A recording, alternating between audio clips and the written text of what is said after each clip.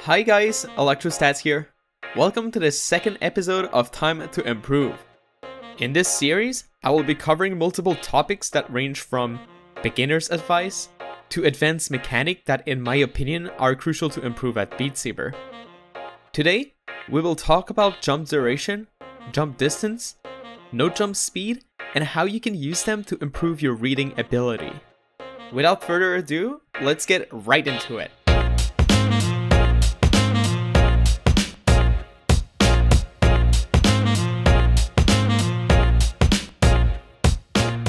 Before we start, it's important to know what these variables are and how they influence the game. The jump duration is essentially double the time that a node takes to reach you from the moment it spawns to the moment you hit the node. The jump duration is usually calculated in milliseconds or in beats.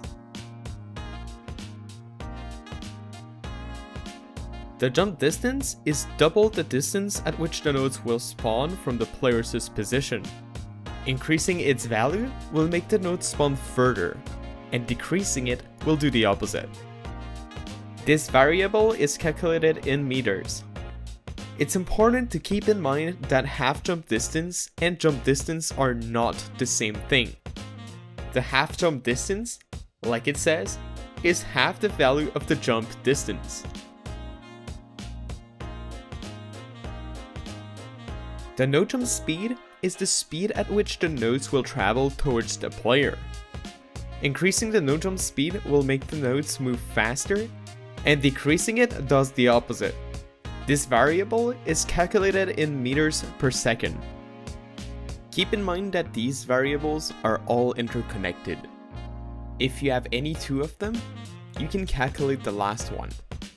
For example, considering that the no jump speed of a map doesn't change, if the player decreased the jump distance, the jump duration would also decrease.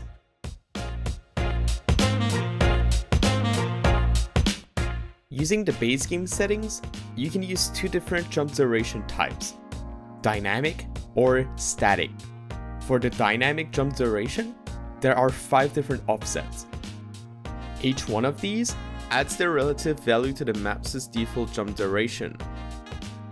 For the static jump duration, the jump distance is determined by the selected jump duration.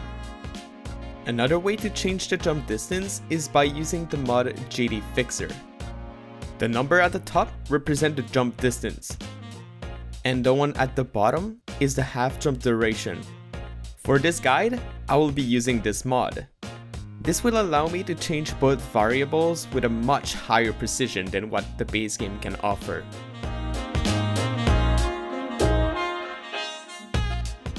To know what jump distance we should use, we need to talk about two more things: the node density and the reaction time.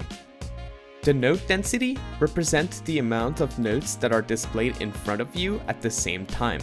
A higher node density will make it harder to read all the nodes as they approach you.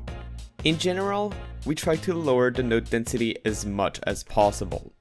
Considering the node jump speed of a map cannot be changed, the two options that are left are either to lower the jump distance or to decrease the half jump duration.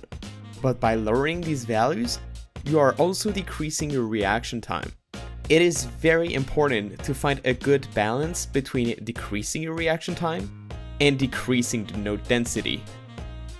When looking for the perfect jump distance, try lowering it as much as possible while still maintaining a good amount of time for you to react.